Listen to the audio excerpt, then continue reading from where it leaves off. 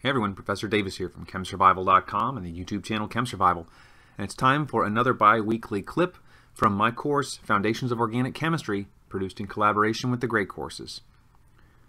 This time we're going to talk about catalytic hydrogenation of alkenes, and how this very important class of reactions comes with some very important considerations, especially with respect to stereochemistry, and how the isomer of the alkene that we start with can have a tremendous effect on the stereochemistry of the products that are formed.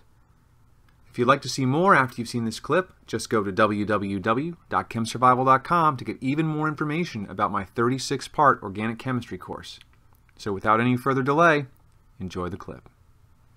But just as before when we did our halogenation, I have to turn my alkene so that we can see it in the reactive orientation.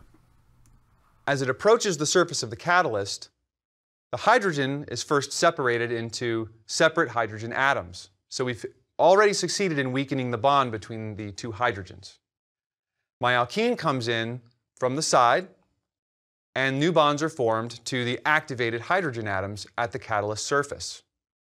Once hydrogenation is complete, you can see the molecule detaches itself and moves back away into either the liquid or gas phase. Now, the catch to this, of course, is we can only add the hydrogens from the same side of the alkene, meaning that this particular process proceeds as a syn addition. Syn meaning the same side of the alkene is modified.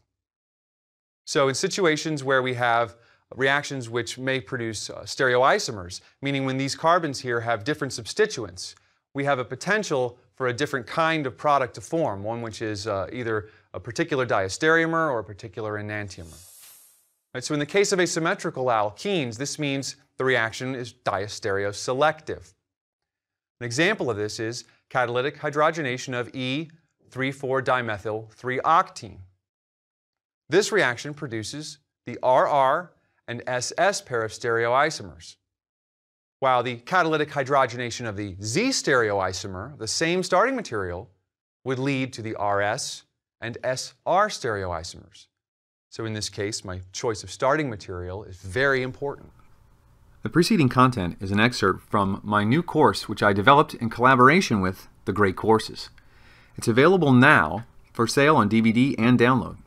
For more information, you can go to my website, www.chemsurvival.com. That's www.chemsurvival.com. That's all for now, everyone. I'm Professor Davis, and as always, I'll see you on my next video.